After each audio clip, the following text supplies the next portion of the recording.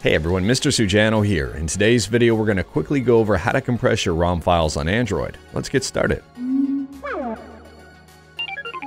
Alright, to kick things off, the whole purpose of this video is to help you free up some phone space. When you're using emulators like AetherSX2, game files can be very large and it doesn't take very many at all to really eat into your phone storage space. Hopefully this video will help you out.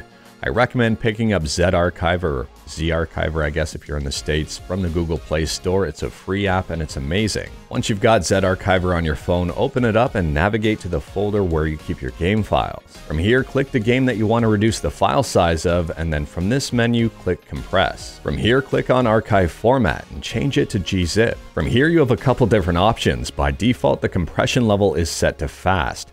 For maximum compression, you can crank this right up to ultra, but it will take a little bit more time to compress the file. On top of that here, there's an optional checkbox that says delete source file after compression. So if you want to remove the original ROM altogether after it's done compressing, just check this box. When you're ready to go, click OK and it'll start compressing your file. For comparison's sake here, just using the fast compress method, we've gone from 213 megabytes down to 166 in that gzip file. If you use the ultra compression method, you'd get down to about 162 megs, which is about the same as a .chd. And another comparison here, just for those people who are saying, no, that's not really a lot of savings. Well, here's Gran Turismo 4. I've saved 540 megabytes just by doing a fast compress.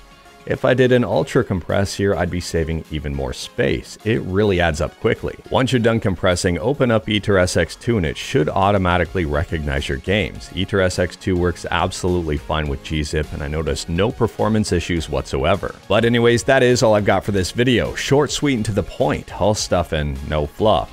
Hopefully it was helpful for you and hopefully you were able to save some space on your phone. If it was, let me know in the comments below how much space you actually saved. If you like this video, leave a like. If you didn't like this video, leave a like. Hit that subscribe button, check out my other videos. Thank you everyone, take care.